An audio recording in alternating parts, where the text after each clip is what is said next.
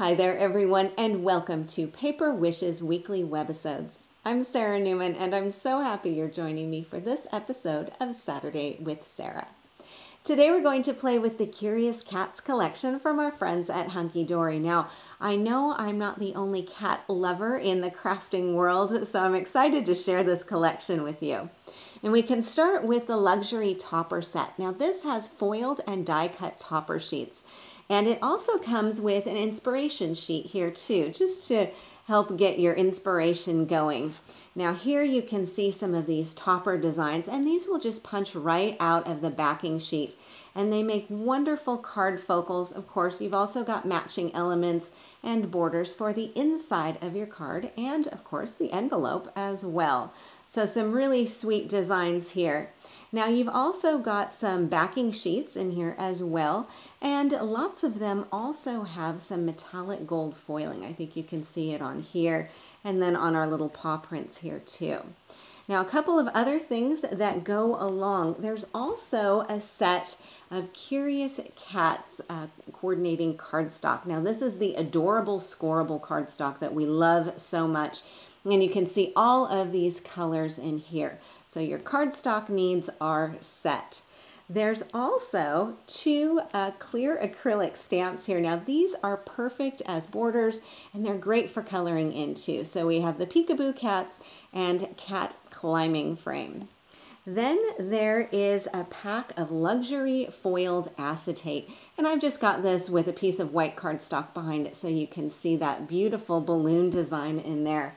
And this is just a lot of fun for layering. So for example, here's one of the sheets from the topper collection, and here's a really fun bunting design. You can just simply place this right on top, but you can also do some coloring techniques with your alcohol markers on the back of this as well. So lots of options for that. And then finally, one of my favorites is a Curious Cats pad. Now I am a huge fan of Hunky Dory's pads. If you need a quick card focal or something to go on the inside of your card, this pad works beautifully. So it has 144 pages, and these measure about 4 inches by 6 inches. Oh, there's my kitty cat. And the designs are just really fun. So some vertical, some horizontal, just really sweet designs. Here they are having a party. And then toward the back, you've got some elements that you can use to dress up or accessorize your cats, which, trust me, is easier to do in paper than it is with a real cat. So lots of fun that you can have with these. And the designs are all just so whimsical and playful. I think you'll have a great time with this. So of course, everything is totally coordinated. You can mix and match really easily for wonderful handmade cards. Now I have a couple of projects to share with you today and some demos too. As you can see, we have a lot to explore, and I'm really glad you're here. Come play with us. Let's start with this card here, which is already pretty cute with this fluffy cat as the card focal. Now we also have the option to add some more embellishments, and we'll talk about that. But first I want to talk about the foundation of the card. Now I'm starting with a piece of pink cardstock from the cardstock collection, and I've simply folded it in half and scored it to be my card base. So my card will be 5 3/4 by 8 1/2 when folded. Now when folding, I really do recommend using a bone folder just to give a nice even crease on that cardstock. Now I've also trimmed down a piece of this acetate. Maybe if I wiggle this, you can see the reflection on there. So it's patterned with some really fun fish silhouettes and some fish bones on there. And the question is always about gluing acetate to the paper without your glue showing through on this clear surface.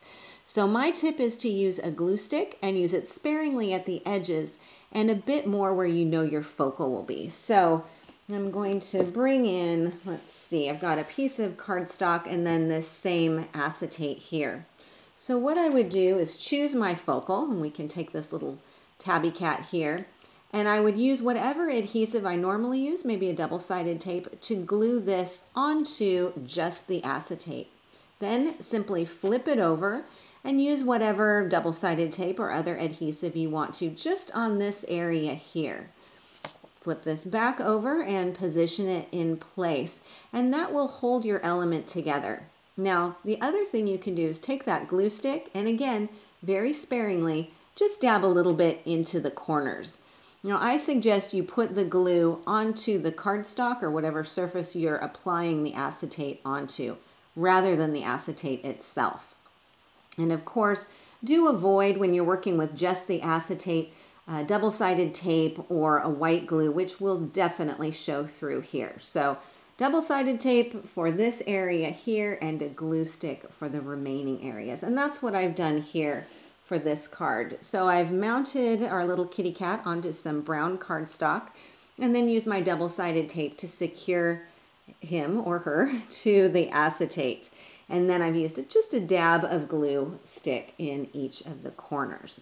So once that's all secure, I can either leave this as is, looks pretty cute, or I can add some decoration. Now, all of the focal images here are coming from the Curious Cats pad. So remember, there are lots and lots of images in here, which make really perfect card focals. So besides this fluffy one, we've got this other fluffy one. And we have maybe a black cat, and we've got, oh, it looks like another black cat. We've got lots and lots of different cats in here for you to choose from. So what you can do is use them as they are.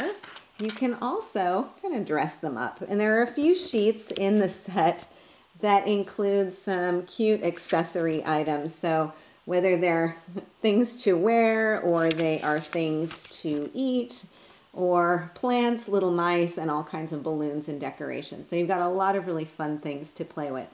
They're super simple to cut out, and then all you do is just glue them on. So what you can do is kind of say, okay, maybe I want this kitty to have, let's see, a party hat, for example. You can do that quite easily. Lots of bow tie combinations.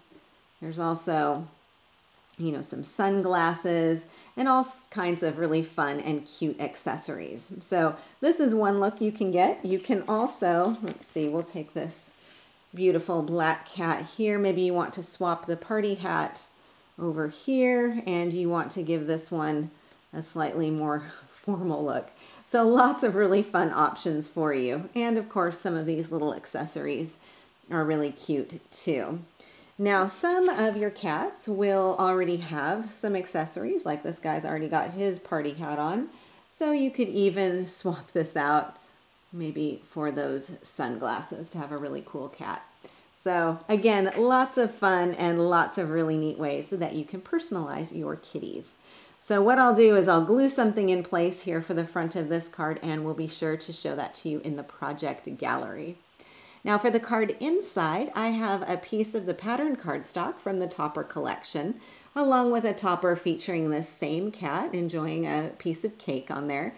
And the sentiment on here is also from the pad. So again, another quick and easy cutout on here. So you can see how easily all of these elements come together in a really fun way. So that is our first card. Now we also have some other fun ways to use these elements with some tools that you may already have in your stash, like alcohol markers. And that's what I've used to color the acetate here in this bunting area. So let me grab my markers and we can take a look at how to do this. So here I'm using the Tri-Blend markers from Crafter's Companion, and these are so cool. Each pen has 3 different shades of the same color, giving you a lot of marker for your money. And you can see here with this one marker, you've got 3 different sections. Well, if you turn this around, you'll see that you've got light, middle, and dark. So 3 shades of the same color, which means that you've got lots of options for coloring. Now, because these are alcohol markers, they work beautifully on acetate, and they will dry really quickly and they won't smear. And that's what I've used here to color the bunting on my acetate sheet. So let's take a look at this. I'm going to move my card out of the way. We'll take a closer look at that later. And I've just got my acetate positioned on a piece of white cardstock so that you can see this. So what I can do is simply position this down and grab whichever color I want to. Of course, I can choose which of those shades I want to use, and then simply color in the design. So I'm just going to kind of scribble this in here. What's really nice about these markers is that you have a nice firm tip on here, which means that you can get even into some detail, and some of these finer, pointier bits of the bunting are really easy to color in. They give you a little bit more precision so that you can make sure that you're coloring just the areas that you want to. So we'll scribble in with a little bit of this blue and maybe go back and do some of those stripes in here. I'll do some on the bottom layer as well. And you can start to see how quickly and easily you can add just a little pop of color to your acetate. And there are so many sheets of acetate in this collection, so you've got lots of pieces that are colorable. I'm not sure if that's the correct word, but I think you know what I mean. So you can see here, again, quick and easy to do. So let's see, I'll grab this beautiful shade here and color this in. And of course, there are lots and lots of different shades of these markers, so you've got lots of choices to make too. I've already got some blue. Let's come back with a little more of this kind of pinky purple. It's a lot of fun to use. We'll color this one in here as well. I think you can see how easily this comes together and how much fun it is just to add a little bit of color in here. So then what I'll do is simply flip it over.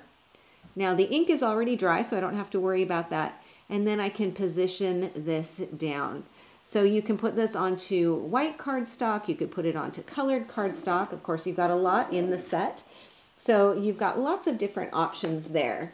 Now here, I've put it down onto some of this green cardstock from the collection.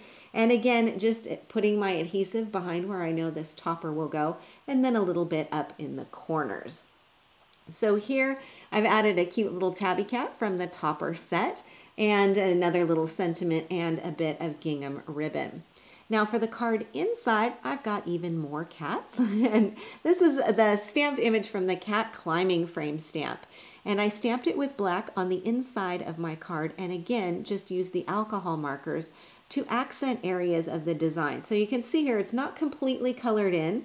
I just used the markers to add little bits of color in there. So I'll show you with this piece that I've already stamped here. Now with the markers, again, like I said, you're spoiled for choice. You've got a lot of different shades to choose from. And you've got some colors that are really nice, soft neutrals.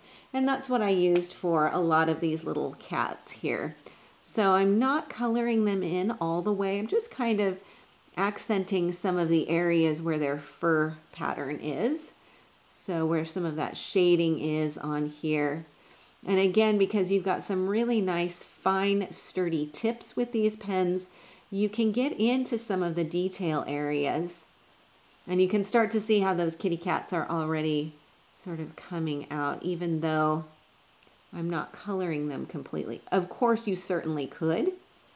That's absolutely up to you. But if you want to just add a little bit of highlight, a little bit of color, you can do this very easily with just accenting some of the details, because these stamps are actually really pretty detailed. So you've got a lot to do on there. Now this was all with the middle color of this pen. So if I come back with the lighter shade, I can color in a little bit more here too. I think I missed this little guy. And maybe kind of go along his tummy. And this one's ears here. So you can start to see, you can really have a lot of fun with this. Okay, that's with one of the markers. Now you've got some soft neutrals. You've also got some bit more bright, playful colors, and these work beautifully with the balls of string and the toys here. So again, that nice firm tip is going to allow me to trace over some of those detail areas. Oh, here's this feather. We can kind of do this as well. Let's see, kind of come along here like that. And then for the posts and for the rest of this, I used a light color, a light shade of blue. And I just, once again, accented along the detail areas of the stamp design. So I'm really just letting the stamp guide me as far as the coloring process here goes, just to create little shadows and details. So I think you can see how that goes. And then of course you can pop in a little bit more color with some of the polka dots on here, for example. So lots of fun that you can have with the set and with those markers. So if you're somebody who's new to using markers, or someone who's maybe wondering about getting into using markers, this is a really fun way to put them to use without having to dedicate a whole lot of time to coloring in a complete image, because this is quite a large image as well. So I've just got this stamped on the inside of my card. I've added a sentiment from the Topper collection, and then I've got a really sweet little card here. Now there's another stamp in the collection, and I want to show you a really fun design with that using the peekaboo cats. So let's take a look at that. This card features an easy folding technique that is one of my favorites and goes so well with this stamp. So I'm starting with one of Hot Off the Press's 5 by 6.5 inch blank white cards and just folding back the front panel to meet the fold of the card. So let's take a look at this. Really simple to do. So I've got my scored card here. So normally what you'll do, of course, is fold this up on the score line, and again, you may want to grab a bone folder just to score that down perfectly. Then you'll take just the front flap of the card and fold this back to meet the side fold. And then once again, crease that down, come back with your bone folder and give that a really nice crease. And then you have your folded card ready to decorate. And a whole lot of fun to decorate with a kit like this one from Hunky Dory. I love Hunky Dory card collections for cards like this because there are just so many fun ways that you can decorate the front panel and then the inside too, just however you wish. Now what I've done here for the card inside, I've used some of the cardstock from the Topper set, and I've also used it on this front panel. So this red is also part of this sheet here. Now here I've added a border die cut, and I've added a border die cut here as well. Then I've stamped the cats onto the cardstock. Now a couple of tips here. This is the cardstock from the collection, and it is coated, so I really recommend using a StazOn or permanent ink, and you may even want to give the stamped image a quick zap with your heat tool to make sure the ink is really dry before handling it. Then you just add your piece to the inside of your card, and you can add some of the borders and the toppers here so that you've got a complete design when it's open or when it is closed. Lots of fun and a great way to use this collection. Our last project is a cute little mini folder, and I'm using the mini folder die from Hot Off the Press to die cut this. And I've cut the main piece from that cardstock, that beautiful green cardstock, and then I've got the inside pockets die cut from one of the Topper sheets, as well as this inside that's been lined with some more of that beautiful patterned cardstock. So let's take a look. This is one of my favorite dies from Hot Off the Press. You may have already noticed this, but it's the mini folder cutting die set. Now in here you've got 3 dies, so you've got one for the base piece and then 2 more which will form your pockets. So when you die cut your piece, your base piece will look like this, kind of like a folded card. You'll go ahead and score that and fold it like so. And then you'll have 2 pieces that will look kind of like this. So I've just die cut these from plain cardstock so that we can see. Now you'll have your cut lines, you'll also have your scoring lines on here too. So all you need to do is just fold those up. Again, I recommend using that bone folder just to get a nice crisp line on there. And then what you can do is use some red line tape or some sturdy tape to simply glue your pockets into place. Now before you glue those pockets in, you can also line the inside of your mini folder with another color of cardstock or another pattern design. So lots of different options for you. There's a lot of decorating options for this as well. They're a lot of fun to make and to give. So for the front of my mini folder, I've got this really cute little guy here. Now this is from the topper set, and I've glued down the frame using double-sided tape. And then I've got some foam tape popping the center piece up, and then I've got more foam tape for this little sentiment here. A little bit of gingham ribbon on there. Then for the inside here, I've lined the inside of my mini folder with patterned cardstock from the topper set. I die cut the pockets from cardstock from the topper set too. And I think you can see some of that metallic gold on those little paw prints down there. Now for my tag in here, I've just cut down some of that cardstock. I stamped with those peekaboo cats, again using black StazOn. And then they create a frame for this little topper piece here. And then of course I've got a little bit of ribbon on there as well. And he just tucks right inside this pocket. Then on the other side, I've got this little cutie and also another sentiment going on over here. Quick and easy to do, and these are just so much fun to make and so much fun to give as well. And this is our final project for today.